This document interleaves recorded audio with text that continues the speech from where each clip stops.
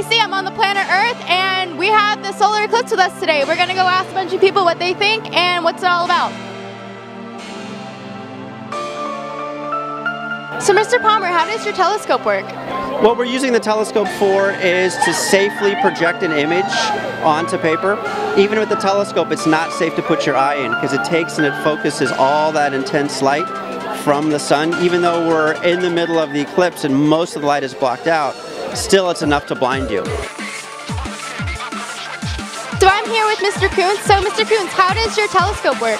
Well, we let a very narrow range of light through the hydrogen part of the spectrum. It's called the hydrogen alpha. So the sun's going to look red in there. We filter out all the other light, the parts that are harmful. That's really all we do. I'm here with Jordan, Zach? and we're here to watch the solar eclipse. Have you guys ever seen a solar eclipse before? no, this is my first time. I'm a little nervous, I'm a little scared. You know, I hear a lot of people supposed to be screaming and stuff, but I don't know if I'll stay calm. I don't even have protection, I have to share protection, so we'll see how it goes. I think we're all a little scared our first time. What we have is the moon will actually pass through. So as the moon passes in front of the sun, it doesn't actually cover up the entire Earth. The shadow of the moon as it passes through is a concentrated part, and in other parts it's just not as intense. So I'm here with Jason? So Jason, what do you think about the solar eclipse? Yeah, bro, you know, we're just all gonna die. You know, it's like the world is ending. Like, this is clear, like, it's a fact. Like, the world's just gonna end. So what's so interesting about a solar eclipse?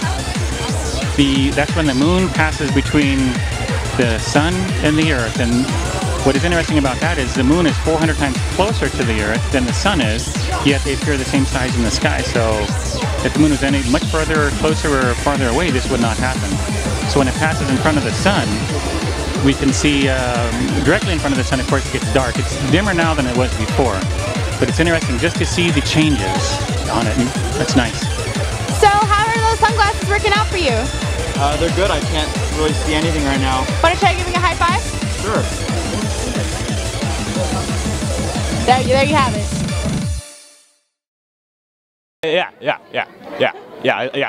Yeah.